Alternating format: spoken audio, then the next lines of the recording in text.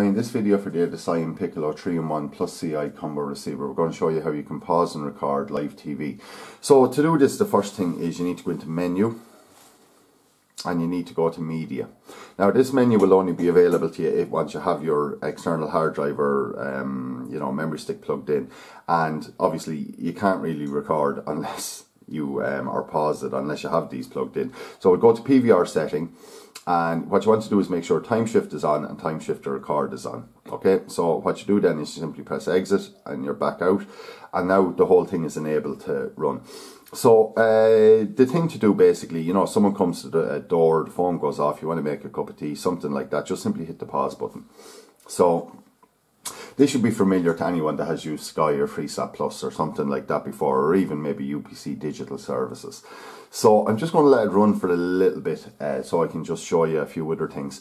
But just to explain a bit more, you can use a memory stick, or you can use an external hard drive to do this. You're always better off really to use an external hard drive. But a memory stick can work, but the problem with a memory stick is there's different ratings on them for speed and stuff like that, and also they have a limited life cycle of read and writes.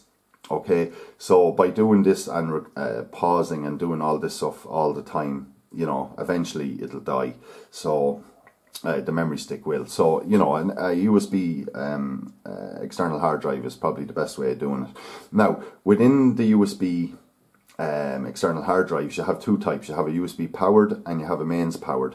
So if you're using a USB powered one, you're better off to try and get the smallest version you can. So generally speaking these days, the smallest USB powered external hard drive you'll get is around 320 gigabytes. Try and use that if you can. Once you start getting up to 500s and bigger, it can become hit and miss because there just isn't enough juice in the box to power the larger drives. And when you get into the larger drives, you're better off to just use a mains powered one. So it provides its own independent power source, So anyway, what I'll do here now is I'm just going to hit play, and you can see it's smooth enough and it kicks on then from that, and I'm like a minute odd behind schedule there now, or behind live TV.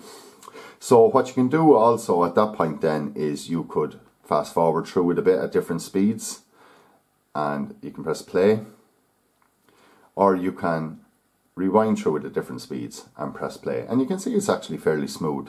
The other thing to note then is if you hit the stop button, it'll bring you out to live TV, or if you actually, I'll get rid of that menu, if you actually go to a different channel and then go back, you're at live TV. So that's basically a bit about the pausing and time shifting, okay?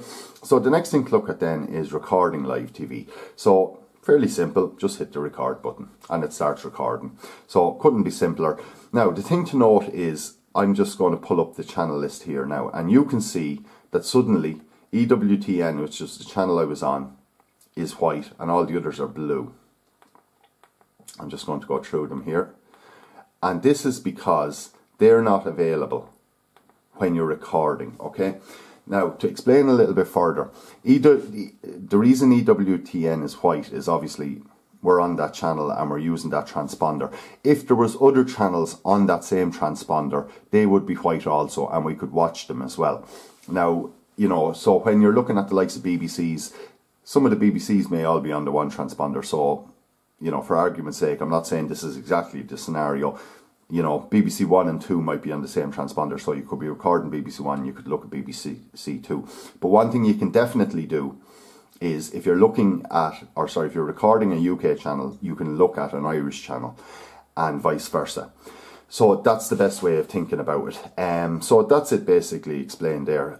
So then just to stop live recording, just press stop. Assure you want to exit, press OK.